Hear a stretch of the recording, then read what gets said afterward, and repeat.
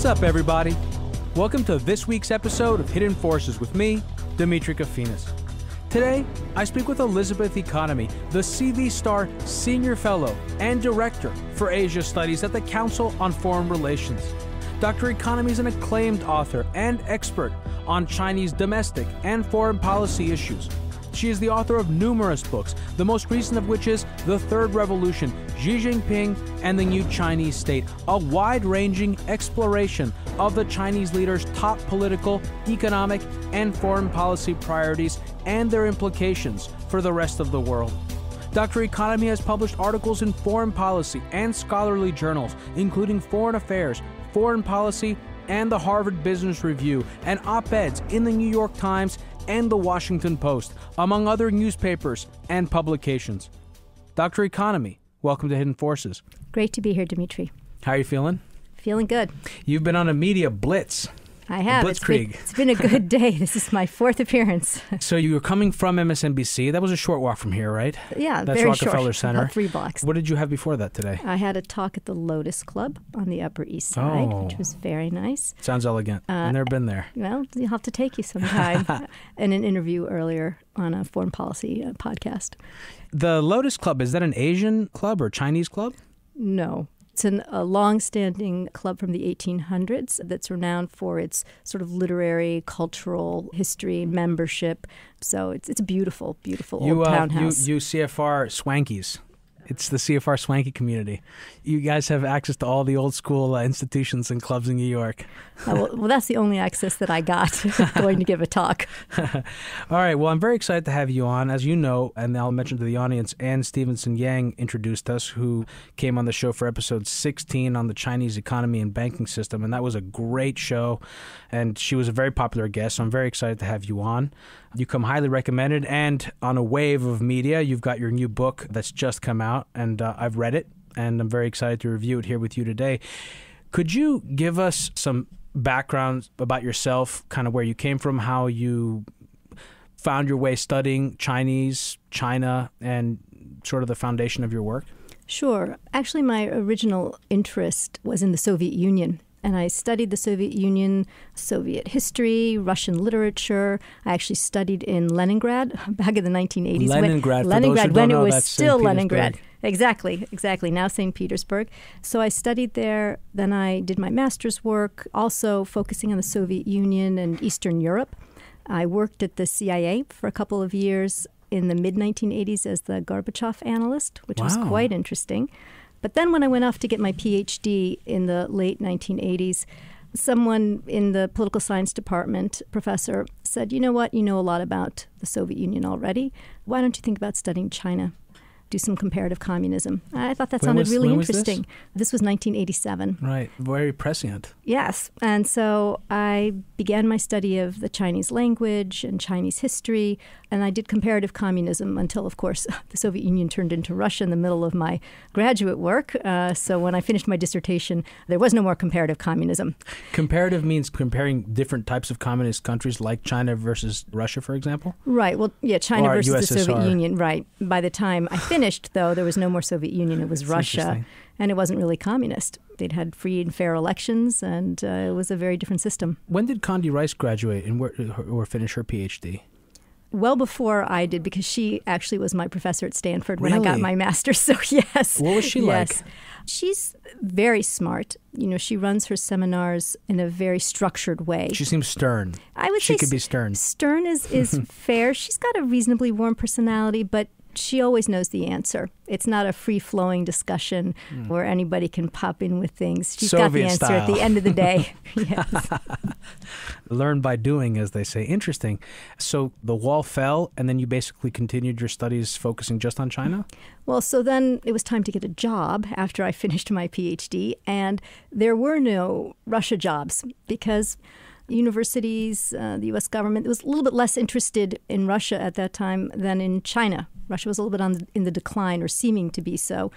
It was a much smaller place, right? It wasn't the Soviet Union with all those republics, but there were a couple of China jobs at universities, and so I applied for one out at the University of Washington, and I started teaching. But then I got married, and I needed to move back to New York, and thus began my 2-decade-odd stint at the Council on Foreign Relations as a China Fellow and now Director of Asia Studies. Oh, that's great. That's great. Well, I used to, when I had more time and it was more relevant to my work, because now so much of what we cover is in technology and the sciences, I used to indulge heavily in CFR's podcast, which is basically just, on-the-record conversations from the Council on Foreign Relations. I love that stuff. Great. Well, maybe we can get you up to hang out sometimes. Sure. Yeah, why not? But before we continue, this is really interesting what you said about working at the CIA in the 1980s as the Gorbachev specialist. What was that like, and what did that entail? So mostly it entailed coming in early every morning and reading everything that he said and trying to put together a picture of who he was and what he was driving to do. So I started working there just a couple of months after he came into power. So there really wasn't a lot of knowledge about him at the time. So I was one of a few people at the agency who really focused all of our attention on him and began to develop a picture of what Gorbachev was all about and where he was going to take the country. And there were a lot of fun things. I got to do a video for the Reagans on Raisa Gorbacheva. It was a great time to be at the CIA working on the Soviet Union.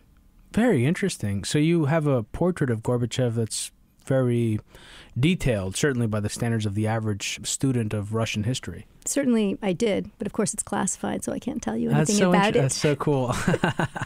That's so cool. All right, so let's pivot then to China, to the Middle Kingdom, to the land of Asia. China, well, Asia at large has been in the news, obviously, because of North Korea. That's been the big ticket item since Trump took office.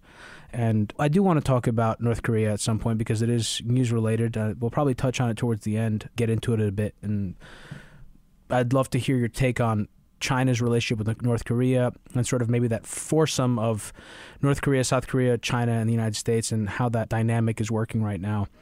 But before we do that, I feel, having read your book, I think you're in a unique position to inform me and our audience on giving us a larger picture of China, starting, I think, with its history and how China and the Chinese see themselves in relation to the rest of the world, couched within their dynastic history.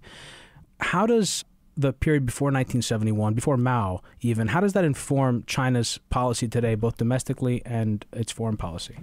Well, I think if you look back into Imperial China and then the Republican era, which was right before the establishment of the People's Republic of China in 1949, when the Chinese people look back at that time, it's with a mixture of both pride in many of the accomplishments that ancient China accomplished, as an innovator, paper, the compass, the printing press.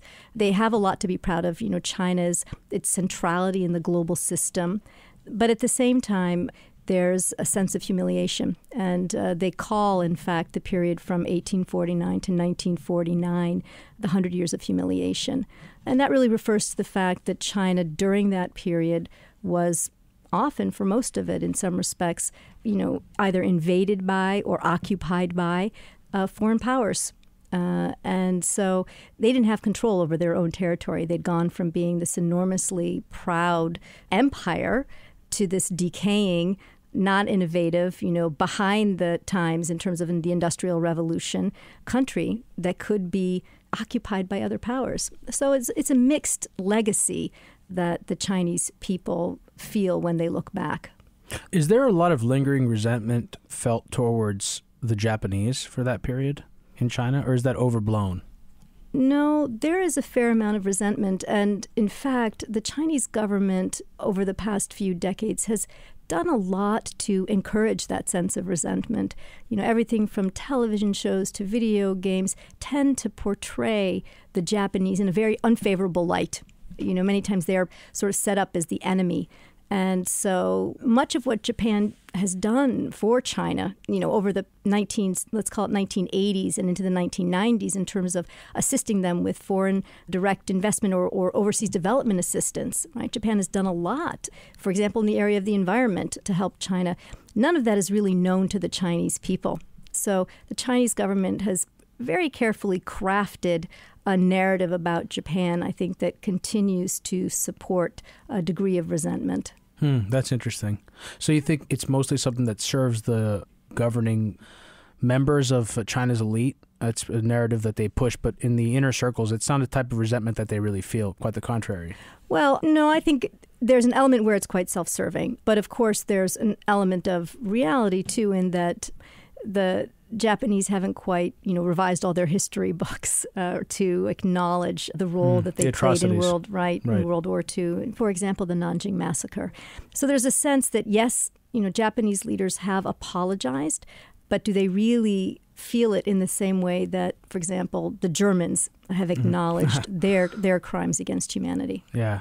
You kind of touch on something when you were talking about that period that, what'd you call it, the period of shame? The 100 years of humiliation. 100 years of humiliation. I think that speaks partly, if not directly, to this notion of continuity and renewal. It seems, in reading your book and also in other things I've read over the years about China, there is a desire to sort of skip over that period and kind of cut and paste. I think similarly, you're Greek, we were talking about this before. There's a similar case, I think, with Greece and its Ottoman history. There's a desire to sort of cut and paste that 400 years out. Yeah, it's a long period. Right, yeah. Snip it out. And I think it seems, just from an outsider's perspective, there seems to be something similar with China.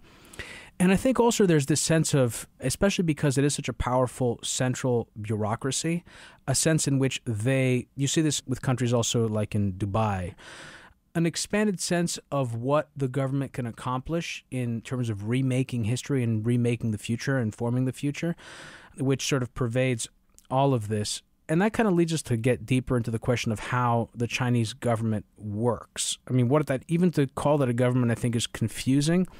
And that's something I've only learned as I've gotten into the subject more deeply. How does governance work in China? I mean, there are entire books written about this, but let me try to parse it down. So I think the most important thing in terms of Chinese governance is really the Chinese Communist Party.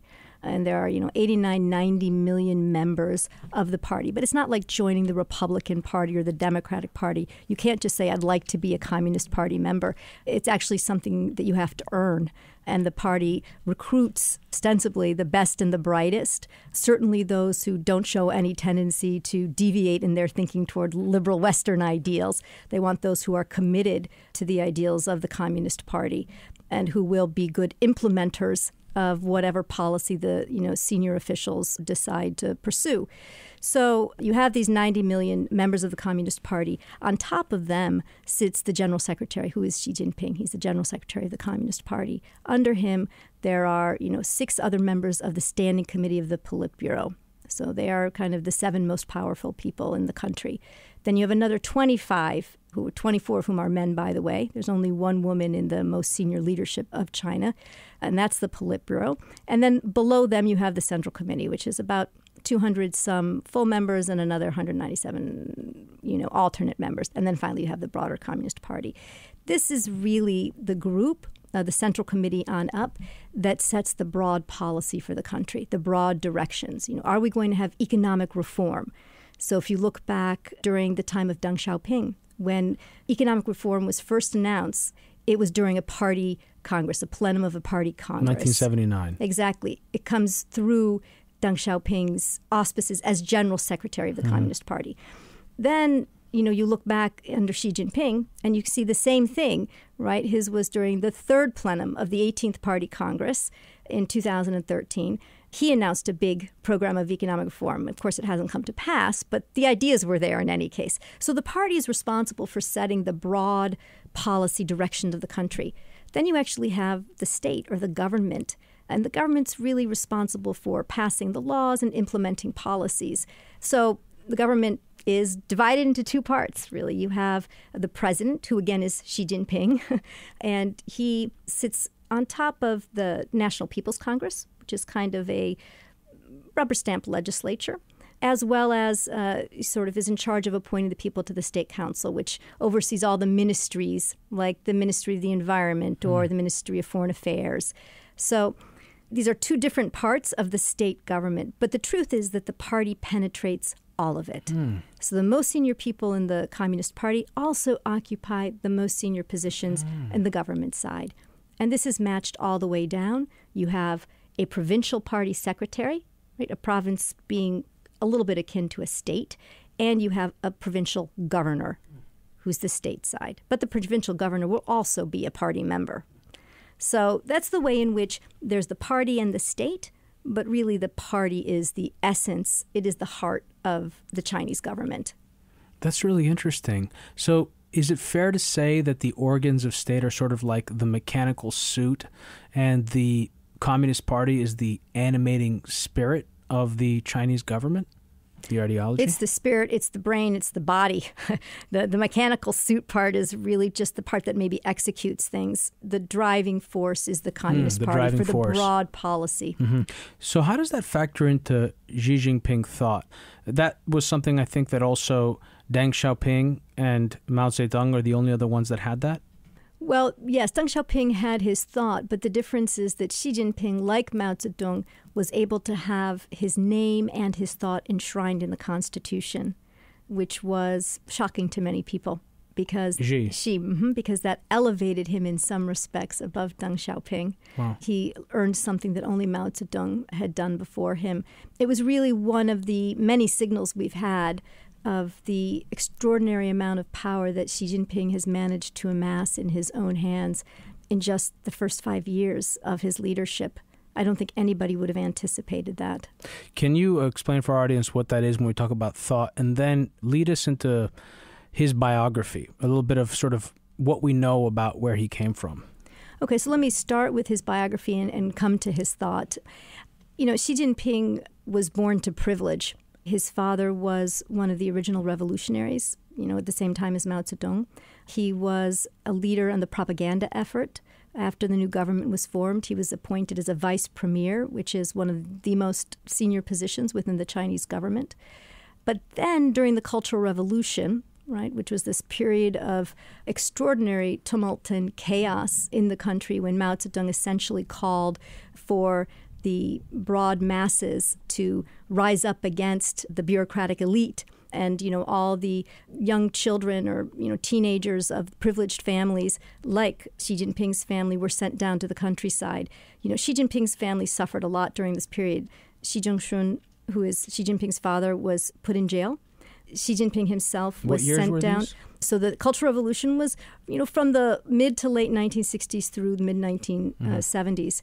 So Xi Jinping was sent down to the countryside for 7 years. His sister was killed during the Cultural Revolution. His own mother denounced him publicly. She had to, or she herself would have suffered in some way. So a very challenging time in China's history that they actually have not fully acknowledged.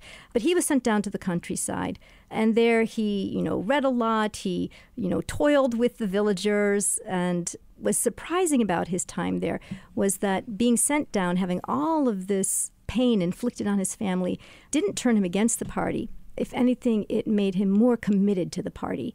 And so he reportedly applied 10 times to become a member of the Communist Party before he was finally accepted. Is that true or folklore, do you think? It's been... It's a nice round number. It is a nice round number. I would say for sure it's multiple times, but the number 10 has been said by many people. So 10 times until he was finally accepted. And then he went to Tsinghua University in 1975. Before Tsinghua had reinstated examinations, though. So this was still a time when if you went to a university, part of your training was in Marxism. You were trained as a laborer, as a military person. It was a very practical kind of education in addition to sort of learning about engineering or whatever. From that point, Xi Jinping, after he graduated, he, took a job with one of his father's old secretaries and then began to move up the food chain of the party. And his rise was not terribly distinguished. He was known mostly for his stance on anti-corruption, which, of course, has been a hallmark of his first 5 years in office. He tended to lead in the coastal provinces, which were the wealthier, more successful, economic, rich areas of the country. That's just where he was placed. He didn't stall reform, but nobody ever talked about him as a great reformer. It wasn't until 2008 when he was selected to the Standing Committee of the Politburo that he really began to distinguish himself. He was put in charge of the Olympics, which were, of course, a great success. He was put in charge of policy on the South China Sea in 2010, which has emerged as a pretty significant area in the past several years. He also was responsible for the party school, which is the place where the party thinks about its new theories and its new directions, and it has its ideological debates. That's a very important stepping stone to further leadership positions within the Communist Party. So it's at that time that you began to see Xi Jinping emerge. But even still, I would say when Xi Jinping in 2012 stepped onto the stage, the Great Hall of the People, having just been selected as the next general secretary, nobody would have anticipated the transformative impact that he would have on the Chinese political system or on its foreign policy. How is that? Can you explain? I guess, A, what was so transformative about it, and B, why was it so difficult to anticipate, or in retrospect, it wasn't anticipated? At least by foreigners. Was it also, do you think that the same applies to people in China as well? Absolutely. I think the same applies to people in China as well. I have spoken to many Chinese who worked around Xi Jinping, knew people who knew Xi. I think most people have been astonished at the direction in which he's taken the country. To begin with, the ability that he's had to just amass enormous amounts of institutional power in his own hands. How does that work? Is that just by force of character? It must be. There are only 7 people at the top. Remarkable. And he has been able to put himself at the top of all of the most important committees and commissions, whether it's cybersecurity or foreign policy or national security. He has, as we mentioned, been able to get his thought and his name enshrined in the Constitution in a way that only Mao Zedong had succeeded in doing before him. He managed to get, the most recent example, he managed to get an amendment on the presidential term limits so that, now there's no longer 2 terms for a president. He can be president for life, which means he holds the 3 most important positions, president, general secretary, and chairman of the Central Military Commission, for as long as he wants, or until the Chinese people decide that they don't want him. But really, it's been, I think, an astonishing feat that he has accomplished in just 5 short years. So in that sense, he's the most powerful leader of China since Mao? He's definitely the most powerful leader since Mao. I think some people might even say at some points more powerful than Mao, because Mao at various points was still constrained by others around him. Now, having said that, I do want to make the point that it's difficult to know how much dissent and discontent there is in China. Well, so there's that. I mean, who are the kingmakers? I mean, he didn't obviously rise out of thin air. Do we have any sense of who some of the powerful players are behind the scenes in China that enable the rise of people like this? Well, Deng Xiaoping was always the person behind the throne, the kingmaker, as you put it. After he left his official role as Exactly. And he was responsible for selecting every general secretary up until Xi Jinping. And Xi Jinping emerged as a kind of compromise candidate between Hu Jintao and Jiang Zemin. Even there, I don't think that either one of them expected the direction in which Xi Jinping would take the country. In fact, there are a lot of discussion about the fact that the retired party elders like Hu and Jiang have complained bitterly about the extent of Xi Jinping's anti-corruption campaign. They didn't like the removal of the presidential term limits. They don't like a lot of what he's doing, the direction in which he's moving the country. So they picked him, but that doesn't mean that they're very happy with a lot of what he's been doing. Let's talk about the anti-corruption campaign, because that'll get us into some of these other subgroups like the surveillance state and state-owned enterprises.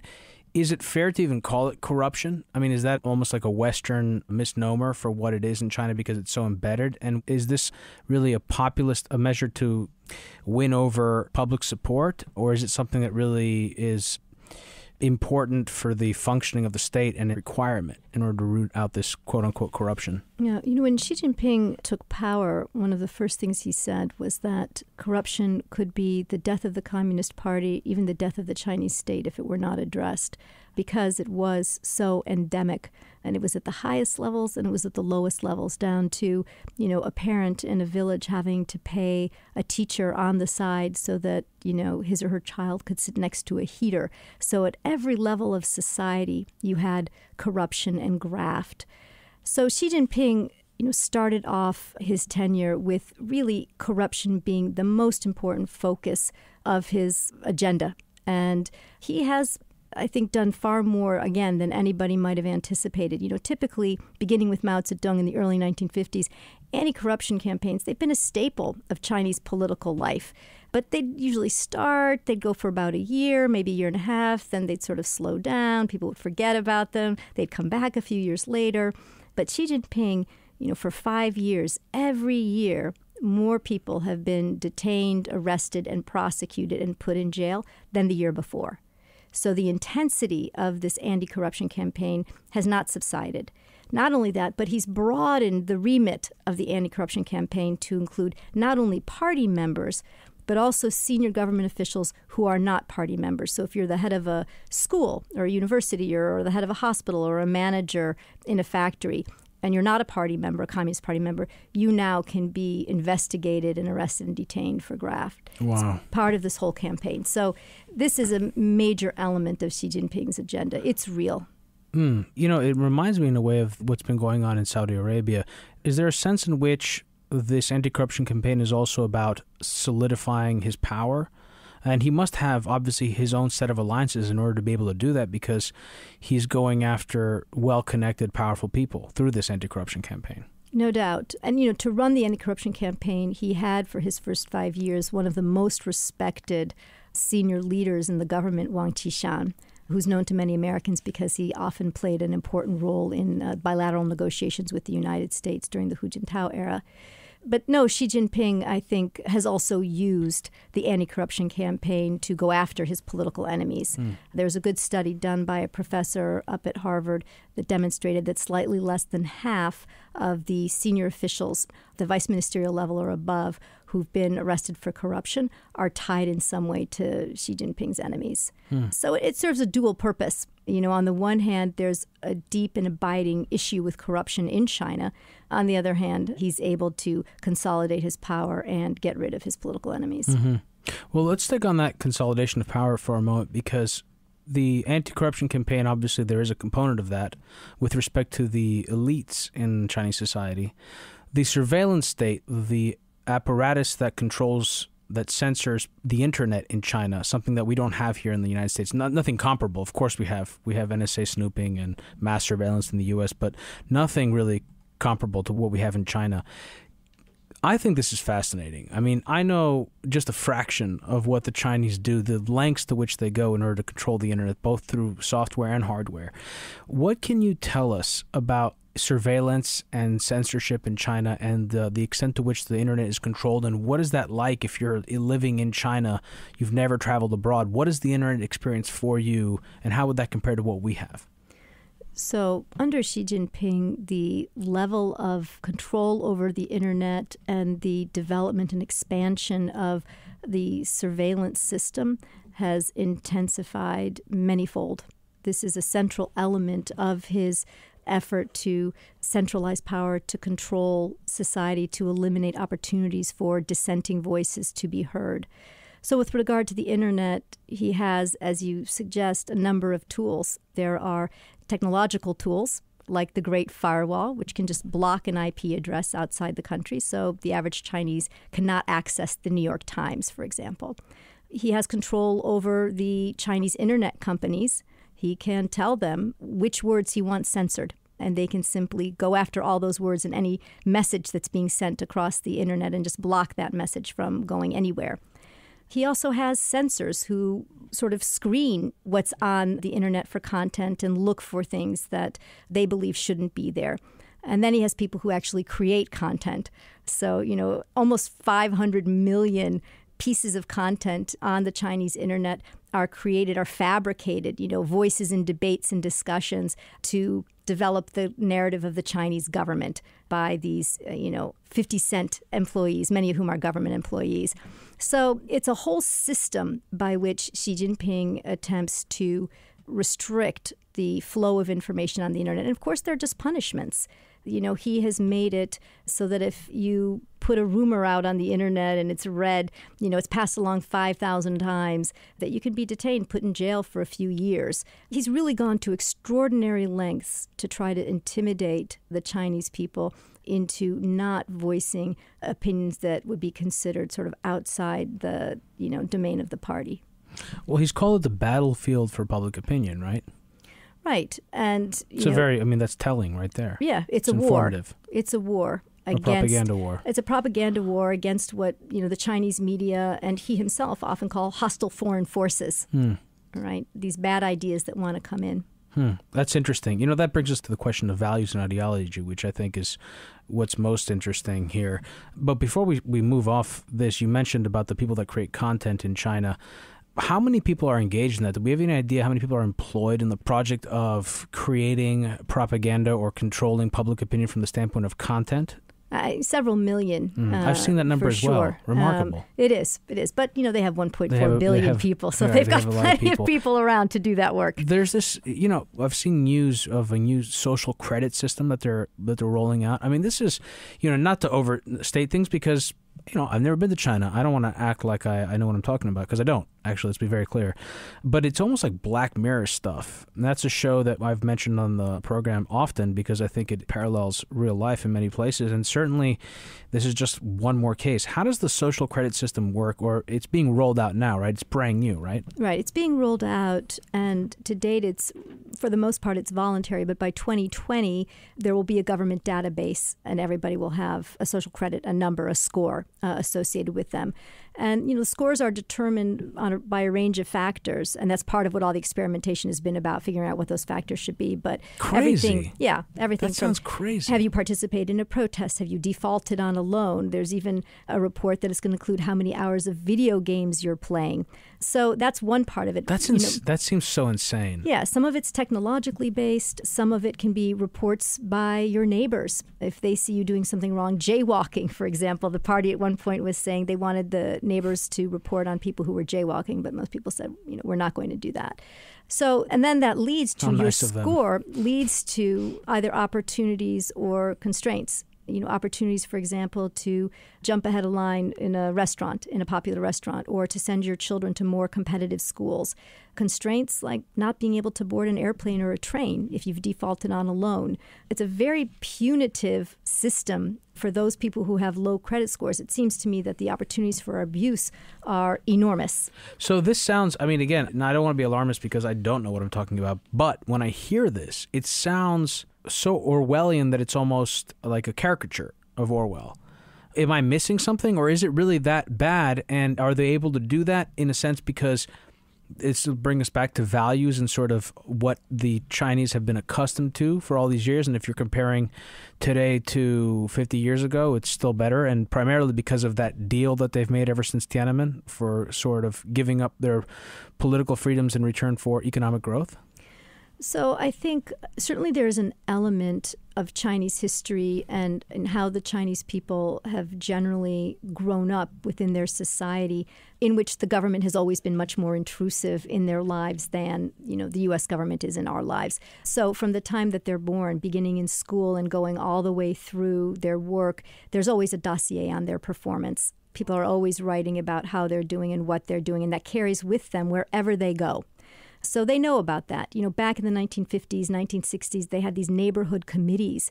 Old people would sit and report on what everybody was doing. Was somebody reading a book they shouldn't be reading? Was somebody pregnant with a second child that shouldn't be pregnant because there was a one-child policy? So there's always been this sense of reporting on each other, informing on each other. And that's one of the things. It's funny, I did some interviews on the social credit system for the book, and one of the things I found surprising was the number of people who were okay with that. And they said, look, we don't have a lot of trust between us. The trust is really held within the family, within the confines of the family. But among just strangers on a street or even just some casual friends, there's not a lot of trust. And this will allow us a degree of trust. That's really interesting. And you know what? Maybe it's not so surprising because things have gotten way worse for freedom and privacy and agency of thought in the United States since 9/11, and we've gotten used to it. I mean, things were way different before that. I mean, anyone who had to board a plane back then or, got on the internet or whatever, things have changed so much. This notion of values is interesting, and it has a direct application in foreign policy, right? And you actually have a quote in your book. I should find it here somewhere, but you say that for the first time, China is a liberal state seeking leadership in a liberal world. Talk to me about what it means that China, a liberal state with the types of policies that we're talking about, is now exercising power on a regional and in some places global, like Africa, scale with its bilateral relationships at the same time as America is receding in certain areas. How does that factor into what we're seeing in international relations, and how do you expect that to play out going forward as China perhaps becomes more powerful and as America begins to experience its own issues internally, politically, let's say with populist elections, et cetera?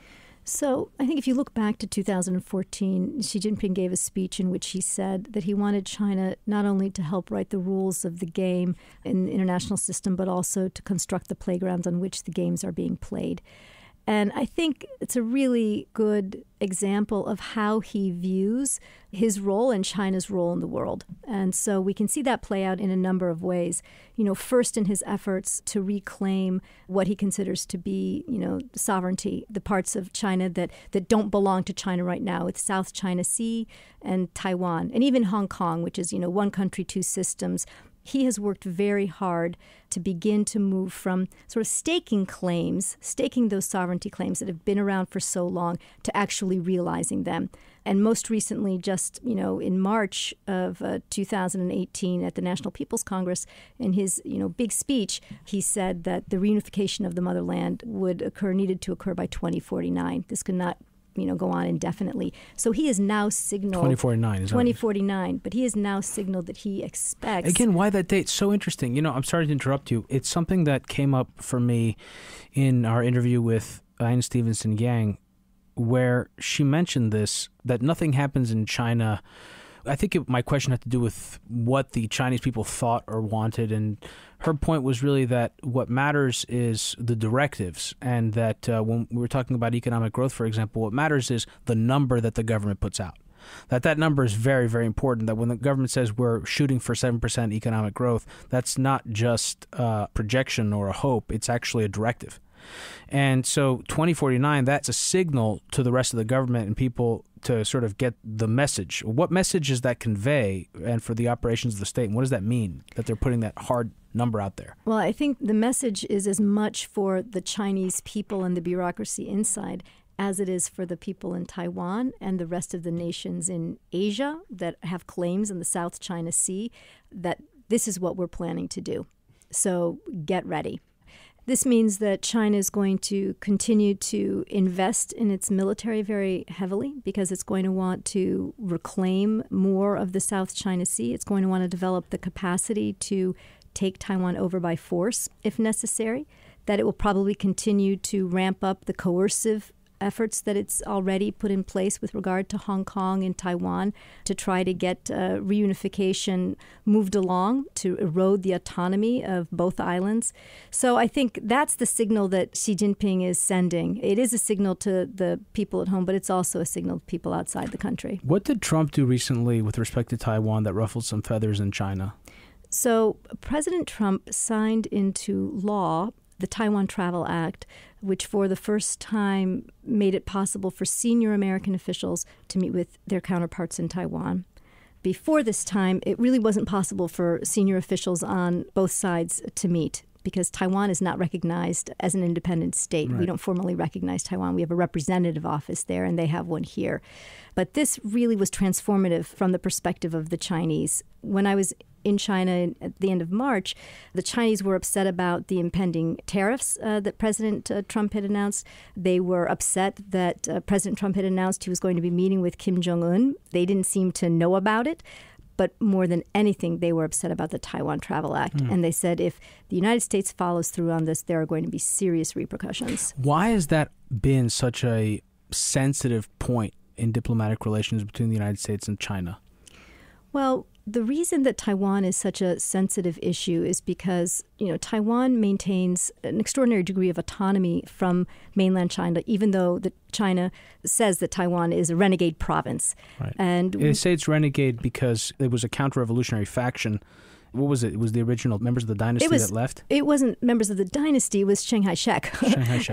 So right up in the Chinese Civil War. Right. And they fled. The nationalists fled to Taiwan. Many of them fled to Taiwan and established China. And we recognized Taiwan as China for, several decades until we didn't. And we switched formal recognition to the mainland China.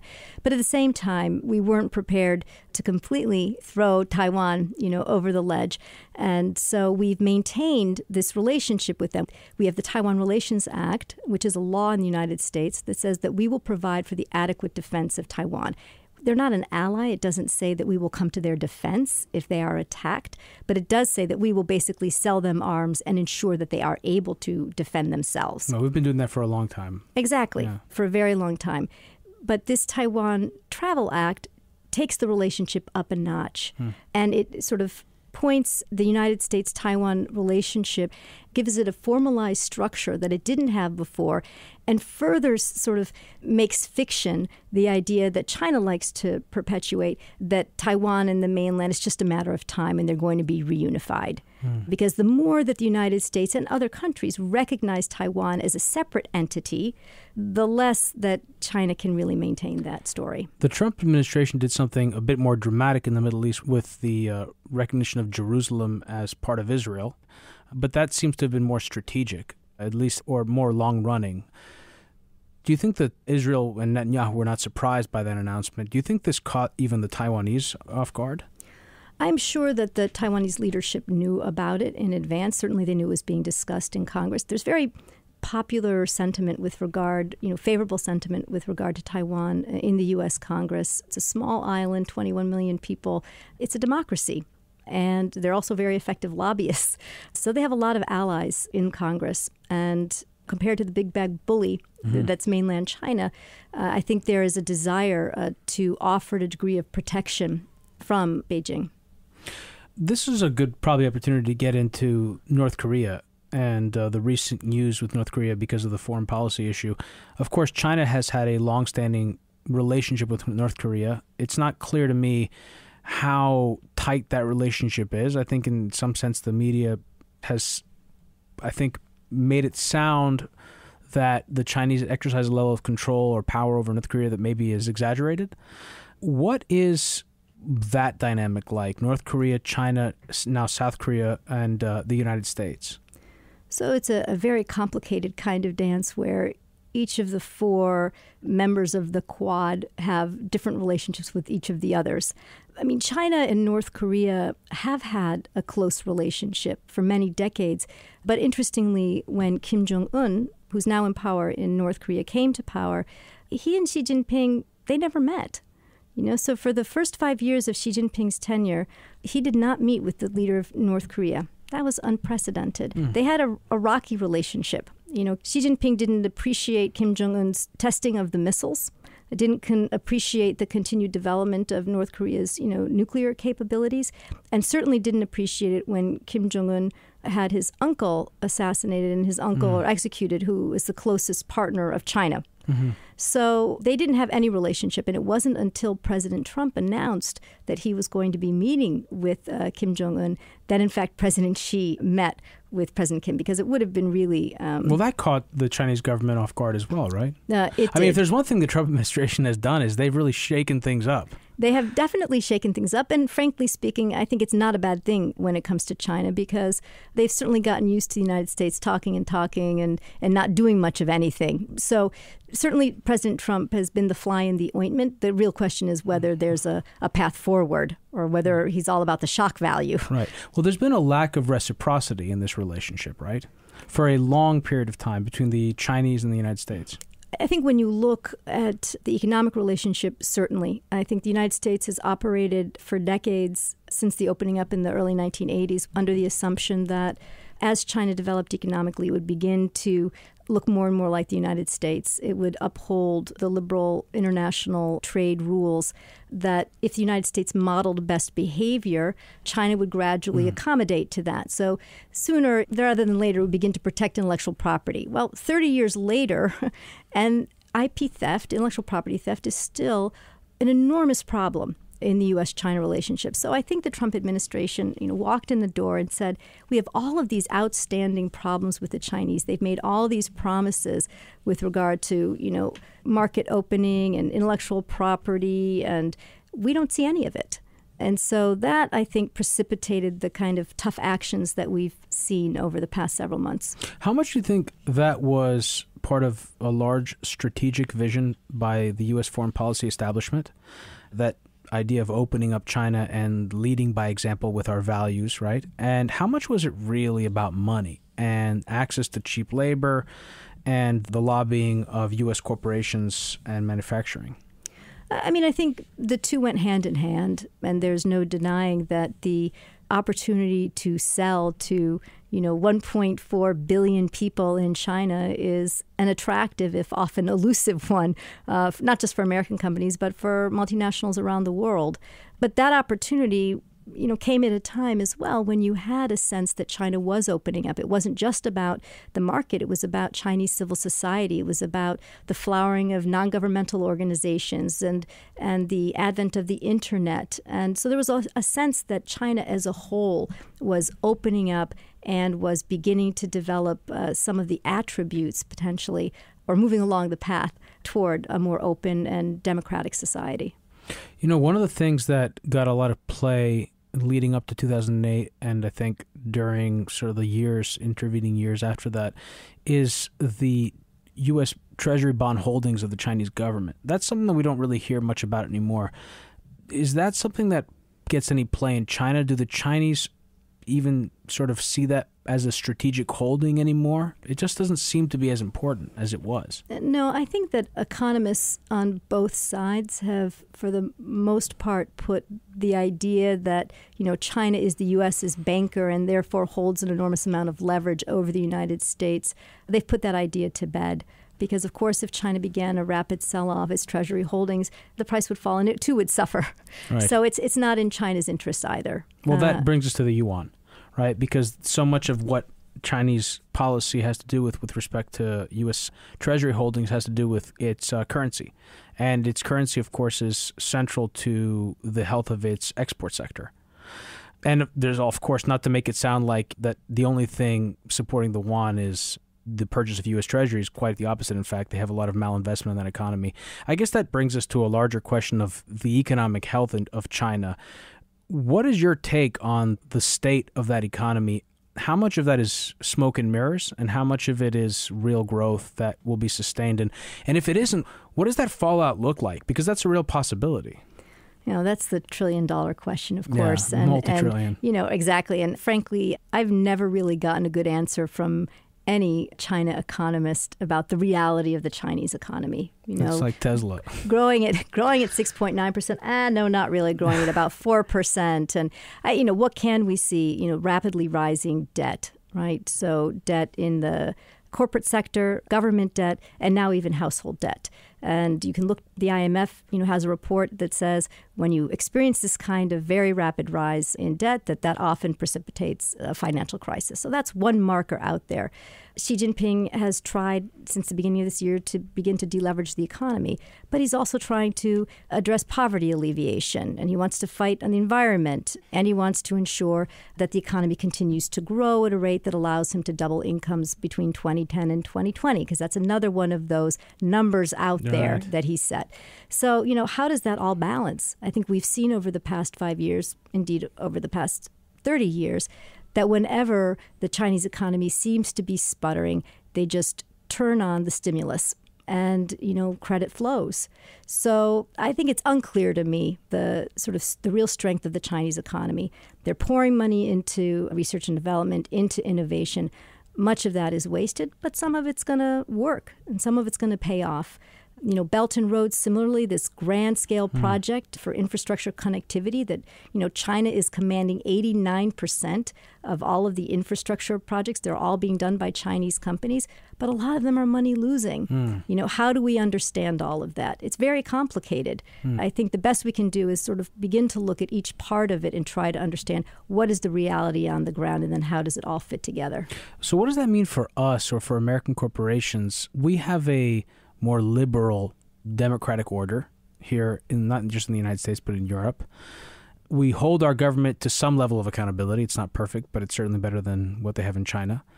But the way in which the Chinese economy and government is organized allows its corporations to project power internationally in ways that American corporations can't. And that puts our corporations and us at a disadvantage. But at the same time, in order to right that wrong, we would have to give up the types of freedoms and rights that we value. So, there's this tension with the rise, as you say, of a liberal state in a liberal world. Because ultimately, this isn't really about America versus China. This is about you and me and my engineer here and those of us who live in this country, who live under this Constitution, and the international forces, the liberal forces that we're talking about today, and others that challenge that, whether it's North Korea with its nuclear missiles or China or Russia. How does that balance itself in the context of China? Look, I think for the United States, it has to be a two-pronged fight. On the one hand, we have to push back against practices, whether on the political front, for example, China's desire to export its autocracy and to change sort of the charter of the, human rights in the United Nations. We need to push back against that. We need to work with our allies to do that. On the other hand, we have to strengthen ourselves at home. We don't like Made in China 2025, China's industrial policy. Let's take them to the World Trade Organization, but at the same time, let's invest more in our own research and development. A number of the major discoveries in American history, scientific breakthroughs, came, at least in part, with the support of government funding. We shouldn't be afraid to use our government to help drive innovation. So I think, there's both a strengthening of our own values that we need to articulate and to advance to combat what China's trying to do on the global stage. By the same token, we might be able to learn a little something from the way that they do business as well without compromising ourselves. Yeah, it's interesting, though, hearing you talk about that. To me, there's a real tension. The things that get a lot of play in the media are like this Thucydides trap, this idea, for example, that a rising China and a declining America will somehow at some point intersect and go to war. There's North Korea. We talk about that. There's the malinvestment, et cetera. But this tension, this clash between centralized systems and decentralized systems is something I don't think is appreciated enough. Culturally, there's a certain section of society in the West, particularly in the United States, with some of the technologies that we've covered on the show, like blockchain and distributed ledger technologies.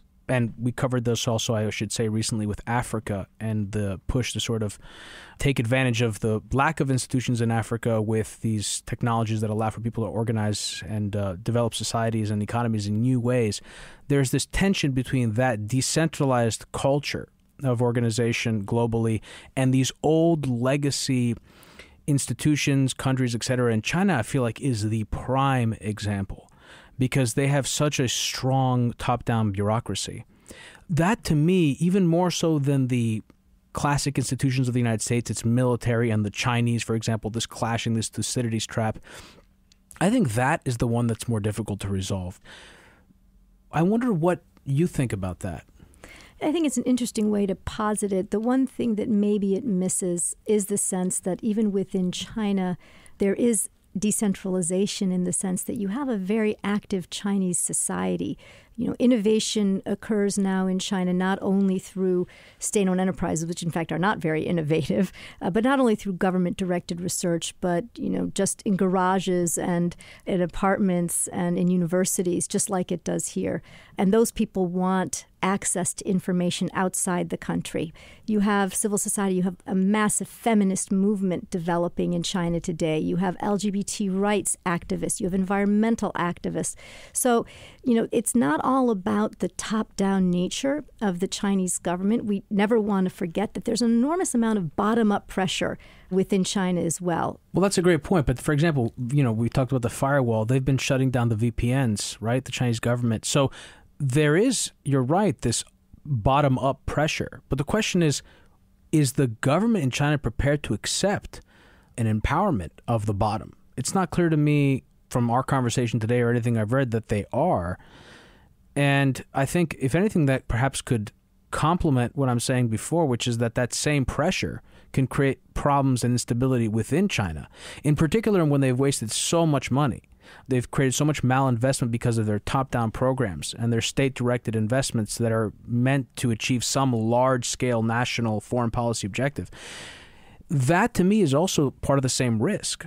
And I think, in a sense, all of us who have liberal values are at risk of this pressure to centralize from the top from some of these institutions, including the United States. I mean, in order to combat terrorism, for example, the U.S. took away privacy and freedom of American citizens. What would happen, for example, if China becomes more and more powerful and their values, as you've written in the book, become part of the equation, part of the offering, right?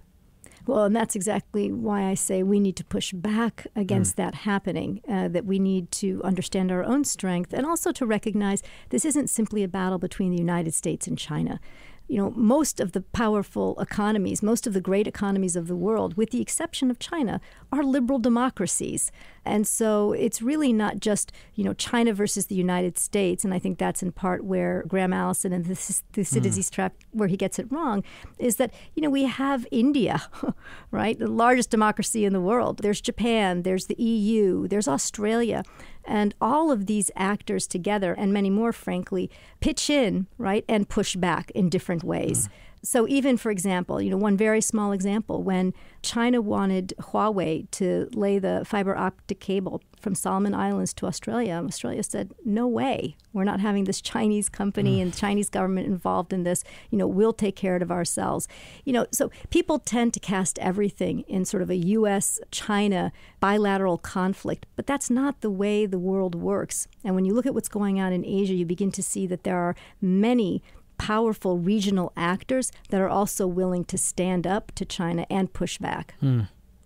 Dr. Economy, there was so much I think we covered. I hope we did it justice. There were some things that I wanted to touch on, but, I had to do my best to thread the needle here. I appreciate you so much for coming on the program.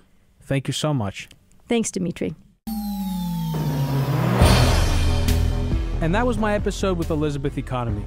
I want to thank Dr. Economy for being on the program. Today's episode was produced by me and edited by Stylianos Nicolaou. For more episodes, you can check out our website at hiddenforcespod.com. Follow us on Facebook, Twitter, and Instagram at Hidden Forces Pod, or send me an email at dk@hiddenforces.io. Thanks for listening. We'll see you next week.